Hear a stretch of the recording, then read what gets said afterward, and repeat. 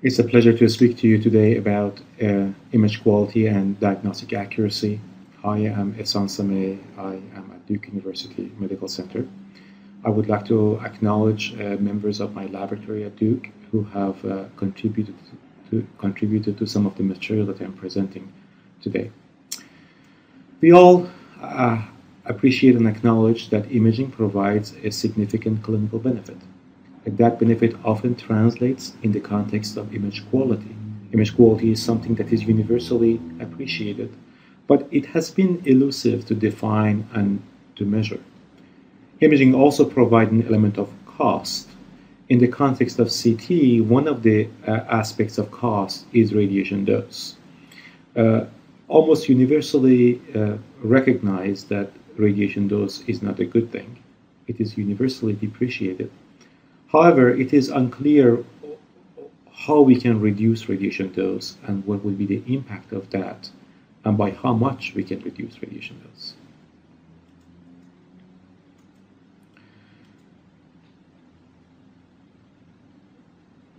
Doing imaging properly requires an optimized approach in balancing image quality with radiation dose. Optimization is a science that involves 4 specific steps. First of all, if there is a harm associated with the imaging, we need to have reasonable measures of the risk involved. Of course, if there is no harm and we don't believe if there is a harm, then there is no reason to do the optimization in the first place. But if there is a finite amount of harm, then we need to have reasonable measures of that. In the same way, we need to have reasonable measures of image quality. If they have those things quantified, then we put them in balance with respect to each other by targeted adjustment of the system settings, and that would achieve an optimum balance between image quality and radiation dose. And of course, whatever we devise in that process needs to be standardized and needs to be implemented in the context of a clinical facility. So optimization involves the risk, the benefit, the balance, and the implementation. Today I will be speaking only in the context of benefit or the image quality. Here I'm showing you an image, a CT image of a kidney stone acquired at 380 mA, and this is an image of the same patient at 18% of that dose. You see that the kidney lesion is not depicted exactly the same way. However, it's still fully detectable.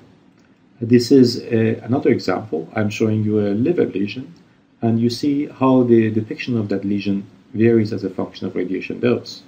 But is the image on the right at the lowest possible dose setting acceptable or not? You see, this is a judgment call. Again, this is yet another example. Of course, we can rely on our subjective evaluation of image quality, but those are qualitative, and that subjective assessment might not necessarily translate into diagnostic performance. The problem that we have is that image quality changes monotonically with radiation dose. Higher dose gives you higher image quality. So how much is good enough? How much image quality is adequate for the purpose of the clinical decision making? In order to be able to make that determination, we need to have measures of image quality.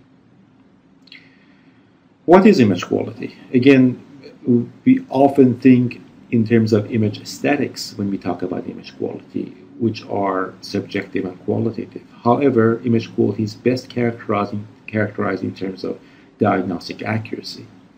The problem with diagnostic accuracy is that it is very difficult and expensive to measure, especially considering that there are many factors that affect image quality and radiation dose. And if for every specific setting we need to make the measurement, the problem becomes quickly impractical. As a result, we have developed physical metrics of image quality by imaging specific objects, we call them phantoms, and measuring attributes such as radiation dose, resolution, of course, for image quality, and noise. However, the measurements are limited in the scope, but they can be related to diagnostic performance, as I will be illustrating, under very qualified conditions. What are some of the metrics that they use for image quality in that regard? Contrast noise ratio is the most common one, model observer metrics, and also quantitative metrics. What is contrast noise ratio? Contrast noise ratio is a metric, as defined in this slide, that give us an indication of detectability of a lesion at a constant resolution and noise texture in the background. It is related to work of Albert Rose in 1948 and provides the first order approximation of image quality. It is also task generic, does not make any differentiation whether you're looking at a large object or a small object, whether you're looking at an object in a texture background or more uniform background. Here's an illustration as to why I think contrast noise ratio is good but not good enough. These are depictions of the same lesion with the same contrast noise ratio, and you agree with me that the detectability of the lesion is not the same across the three images that I'm showing you. If you measure the noise of this background in terms of the metric of noise power spectrum, these three images have dramatically different noise power spectra, and as a result the lesion would be depicted differently. This is another example of iterative reconstruction and filter back projection. The two lesions that I'm showing you, not lesions here of course, this is just test objects, have exactly the same contrast noise ratio, but the appearance of the images are very different. So we need to have metrics of image quality that are better than contrast noise ratio. What are the parameters that affect image quality? These are some of the parameters that I have listed here, 10 parameters. You can think about the first four reflecting the features of interest in an image: contrast, lesion size, lesion shape, and lesion edge profiles. The other three can be reflecting the details, the level of details in the images: resolution, viewing distance, and the display device itself. And finally, there are always distractors in our process of diagnosis. Things such as the noise that is present in the image, as well as the noise that the operator brings forth to the perception process. So if you come up with a metric that put all of these elements, features of interest, imaging details, and distractors together, perhaps we can come up with a better metric of image quality. There are the series of models that are out there, we call them model observers, that essentially integrate the noise properties of the imaging system, the noise power spectrum, in terms of distractors that are present, as well as the imaging details and the features of interest. These are complicated equations. I don't expect you to fully appreciate and understand them with only one slide here. But generally speaking, the distractor element of the perception process is in the denominator of these equations, usually reflecting the context of noise power spectrum, which gives us not only the magnitude of the noise, but also the texture of the noise, as well as the attributes of the feature of interest, the task function, that essentially tells us whether we are looking at a large lesion or a small lesion, a high contrast lesion or a low contrast lesion, and what is the morphology of the lesion, as well as the MTF, which reflects the full spatial frequency component of the imaging system in terms of how the imaging system portrays the spatial resolution that is present in the imaging system. And these models are essentially a fancy form of contrast noise ratio, and what they brings forth to us is a metric that we call D prime, that is related to the detectability index, and you can relate that metric to the area under the ROC curve, which is the best metric of diagnostic accuracy that we have. In order to be able to make these measurements, you need to have proper phantom, proper object that reflect different sizes of patients and also reflects different attributes of the lesion. So we have found, for example, for iterative reconstruction for CT, that the resolution, the MTF that we measure, is dependent on the patient size and also dependent on the contrast of the lesion. And therefore, we have generated the Phantom at Duke that is a task-based image quality metrology Phantom. It has different sizes corresponding to different patient sizes. And inside each one of the elements of the Phantom, we have lesions or targets of different contrast level corresponding to contrast levels that we encounter in clinical practice. And therefore, we are able to make a resolution measurement that is reflective of the patient size and also the lesion attribute of interest.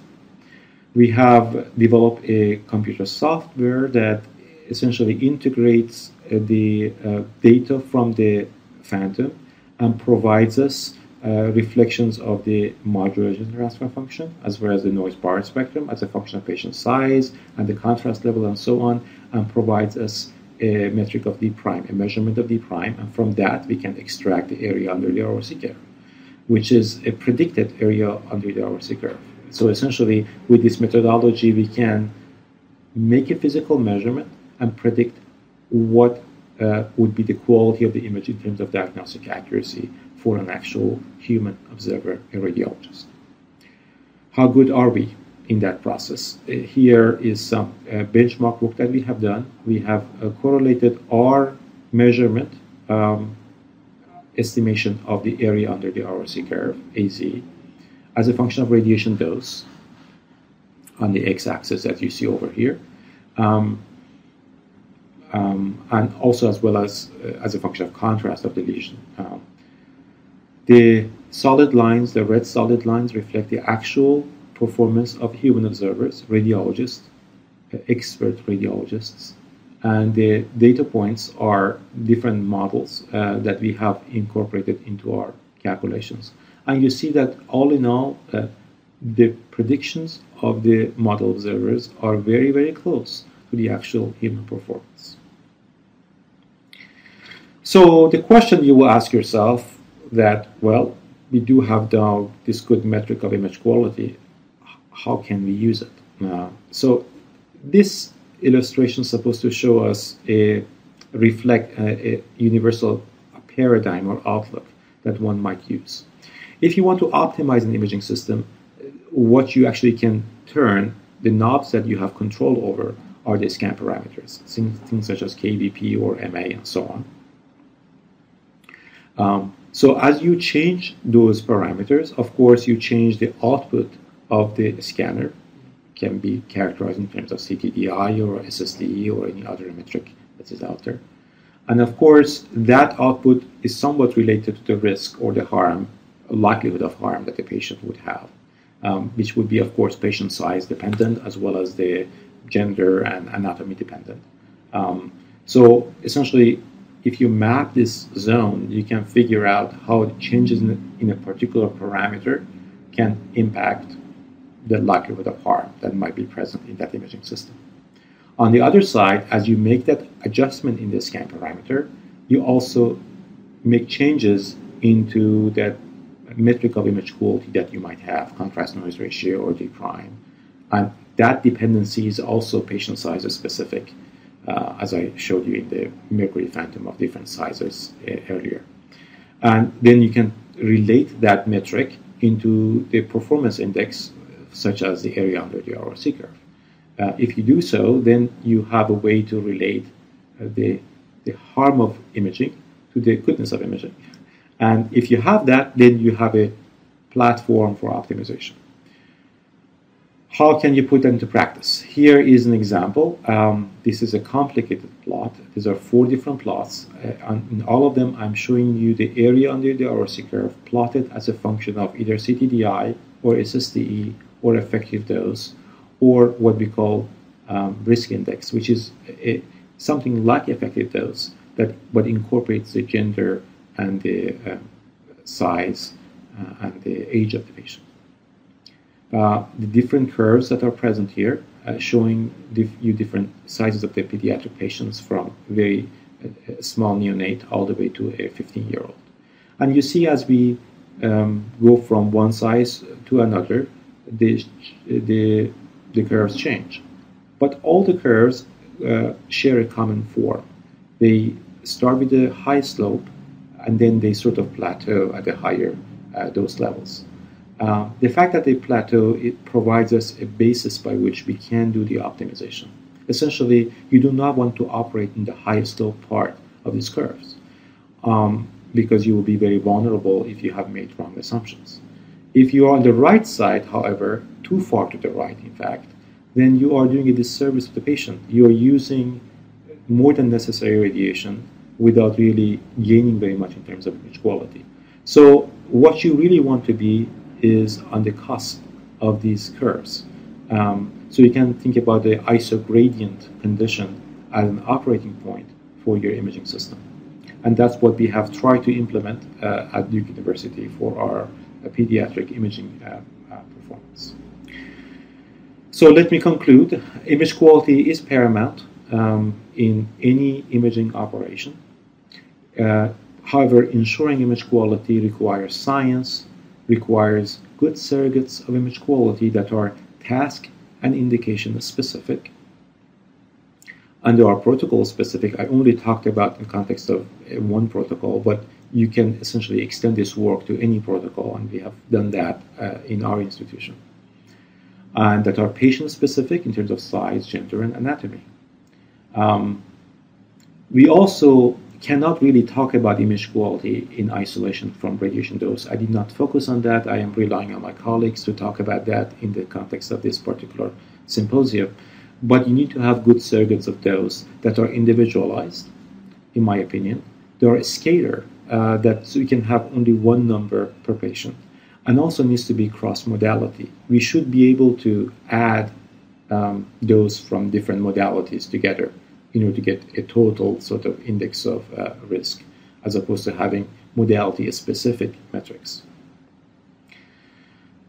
Then we can use this quality dose gradient platforms that I indicated earlier as a basis to achieve the highest quality at lowest radiation dose. Essentially, this is the science, becomes the science behind the LRA principle. We can define an operating point to achieve the optimum balance between image quality and dose. I think finding the optimum point should be the goal of our science, not necessarily just reducing radiation dose, because we don't want to harm the patient unintentionally by getting images that are suboptimal from a diagnostic standpoint. I thank you for your attention, and I will be accessible by email or electronically if I can answer any.